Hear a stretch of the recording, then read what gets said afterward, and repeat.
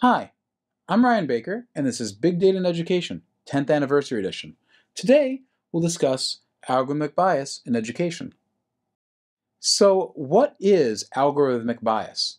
One classical definition comes from Friedman and Nissenbaum, who say that biased computer systems systematically and unfairly discriminate against individuals or groups of individuals in favor of others. A working definition that I like, for obvious reasons, is Baker and Hahn 2022, which is cases where model performance is substantially better or worse across mutually exclusive groups separated by non-malleable factors. A non-malleable factor being something that someone, for example, in a school system can't realistically change about a student, such as their race or where they live. So, where does algorithmic bias come from? So one way to understand where algorithmic bias can come from is to look at the machine learning lifecycle, where we start at the top right with the actual world state, how things actually are. We determine something that we want to predict or infer, we collect measurement or data for it, we build a model to based on that measurement and data to make the prediction, and then we deploy it in the real world to drive some intervention. Now that intervention changes the actual world, which starts the entire cycle over again. A lot of algorithmic bias, and what I'll talk about today, comes from two steps. One of them is the actual learning of the model, and Kiselchek and Lee have a really nice review of that. And the other comes from the data and the measurement that we put in the model, and Baker and Hahn have a review of that. A key form of how bias can develop from measurement and data collection is representational bias, where the model performs less well for groups less well represented in the data used to develop the models. For example, a model mostly developed using data from suburban middle-class learners might then be used in an urban setting, and it might not work as well there. Now, people will sometimes say, I don't need to worry about that because I've got the full data, I'm not sampling. Well, that's great, but even a complete data set might not be enough if a specific group of interest is rarely seen in that data set. So how do we measure algorithmic bias? There's three broad approaches to doing this. The first is to test by group. We build the model and validate it initially with everybody, and then we try to take it by groups and split out the groups and say, how well does the model work for each group we currently have data on?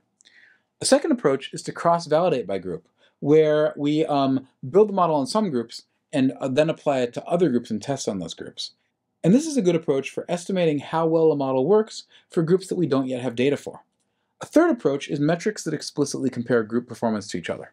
In terms of metrics that compare groups to each other, there's three broad paradigms. Independence, which looks at whether there's statistical independence between the classifier's outcomes and group membership. The idea being that if the classifier's outcomes are dependent on group membership, you've got a problem.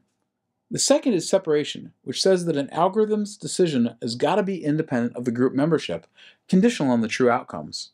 And the third is sufficiency, where true outcomes must be independent of protected attributes, conditional on the algorithmic decisions.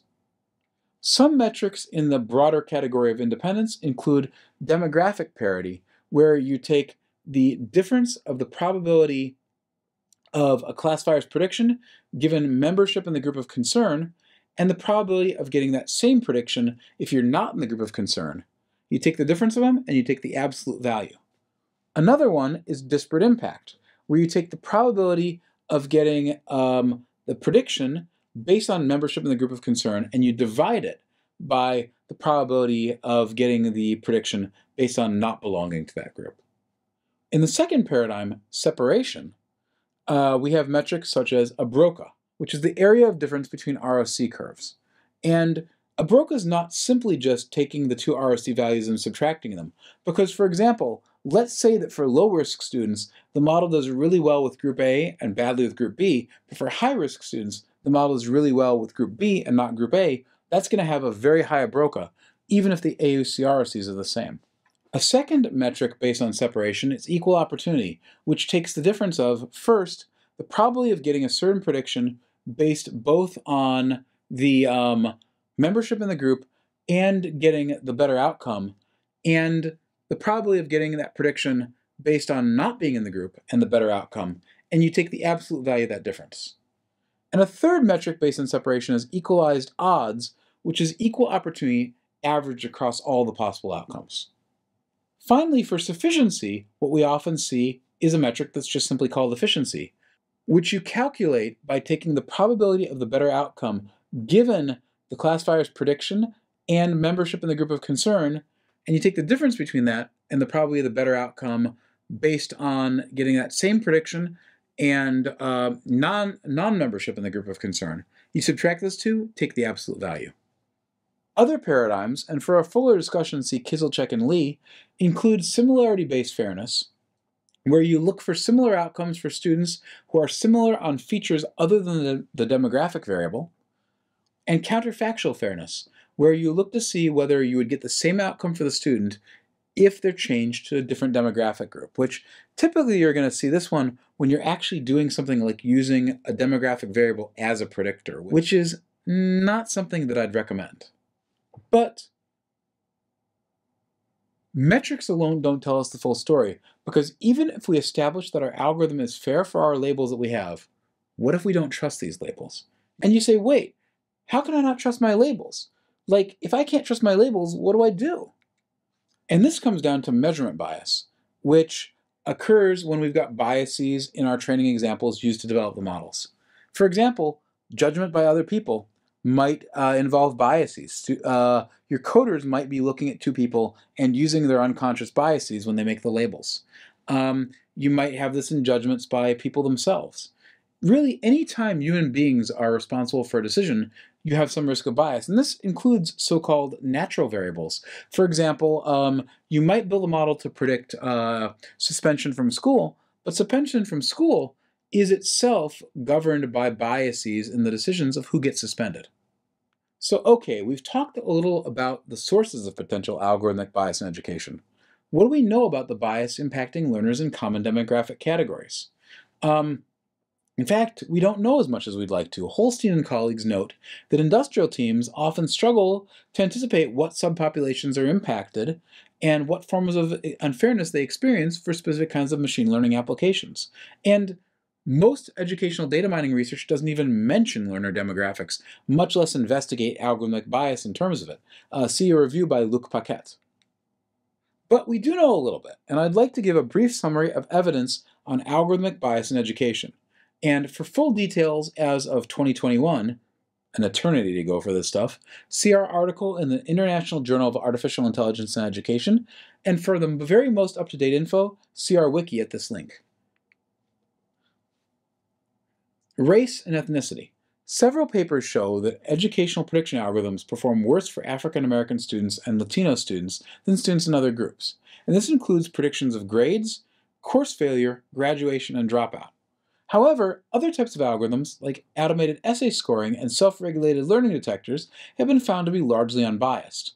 It's worth noting, by the way, that in the United States, there's almost never enough data to test for biases impacting Native American learners, although see Christie et al. 2019.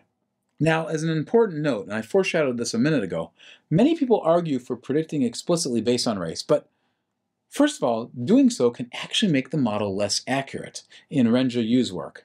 And second of all, it can replicate biases in decisions being made by the instructors. And third of all, as Feathers noted, it can lead to blatantly discriminatory algorithms that make predictions based almost entirely on race. For an unbalanced, in-depth discussion of this issue, see our preprint, which you can find on the web. And as a note on our note, not including demographic variables as predictors is sometimes referred to as quote-unquote fairness through unawareness. But other variables can often secretly act as proxies for demographic variables, so fairness through unawareness is by itself insufficient. In my opinion, it's a good start, especially if you're then testing for algorithmic bias, but it's not enough always. Gender. There's been mixed, complicated results for gender, and it's been studied several times. Sometimes models seem to be biased against female students, and sometimes models seem to be biased against male students. Nationality. On a test of foreign language proficiency, one system inaccurately gave Arabic and Hindi-speaking students lower scores than human essay raters. In another example, models of help-seeking built using data from learners in the Philippines, Costa Rica, and the United States were each more accurate on students from their own countries than for students from other countries. And curiously, Costa Rica was much more the outlier here than the other two countries. And in a third example, models predicting standardized examination scores trained on data from the USA were more accurate for students in economically developed countries than students in less economically developed countries. And there's also evidence for algorithmic bias in education in terms of other categories like socioeconomic status, native language, disabilities, urbanicity, parental educational background, and even whether a student has a parent in the military. But there's still insufficient research about bias impacting other groups, and I would say that we don't even know about all the groups that are impacted at this point. The majority of empirical evidence for algorithmic bias in education has been published by researchers in the US, it's sad to say, and we need a lot more work to learn more about algorithmic bias worldwide. I've gotten critiqued by reviewers a couple times in my review articles for being US-centric. But the truth is that it's not really that we're trying to be US-centric, it's that the field is US-centric. We need much more work about algorithmic bias in the rest of the world. There's been a decent amount increasingly in Europe, but there's been surprisingly little in Asia, or Africa, or Latin America. Other takeaways from our survey. Models trained on one group of learners generally perform more poorly for new groups. Not surprising.